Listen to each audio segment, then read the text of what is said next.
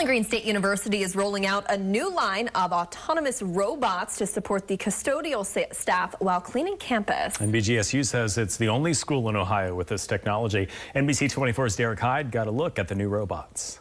So as you can see, the cleaner is a little bit bigger than your typical Roomba and is the newest of the autonomous machines here at BGSU. So this particular cobot is used nightly. It'll do anywhere between 12 and 15,000 square feet of hard floor a night.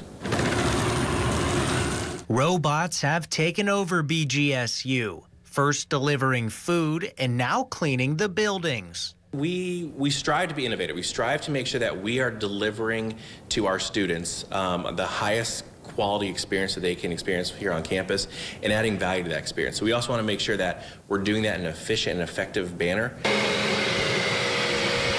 These brand new bots are designed to clean the floors of the buildings, aiding the BGSU custodial staff. None of this is to replace any staff member, but it's to support staff so our staff can focus on kind of the more interactive, detail-oriented type work, and we are helping remove some of the mundane, repetitive style work. Staff members use the robot to scan QR codes on the walls of the building, and then it goes off on its own to clean.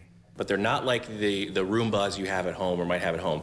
We train them and we teach them the route to take, and then we can verify that route was cleaned and at what time it was cleaned. So we're actually getting increased cleaning while assisting our staff in making sure all the critical work's taken care of. The cleaner has cameras that can detect when things are in its way and will resume right where it left off. They've even caught on with students who have named their personal cleaners. And they give them personality. So the one here is aptly named Scrubby because we're in the nursing facility, so scrubs and scrubbing the floor.